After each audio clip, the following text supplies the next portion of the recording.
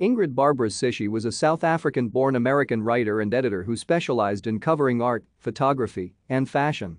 She rose to prominence as the editor of Artforum from 1979-1988 and was editor-in-chief of Andy Warhol's interview magazine From 1989-2008. Until her death in 2015, she and her partner Sandra Brant edited the Italian, Spanish, and German editions of Vanity Fair. Sischy was born in Johannesburg to Ben Sischy, a family doctor who became an expert in radiation oncology, and Claire Sischy, a speech therapist.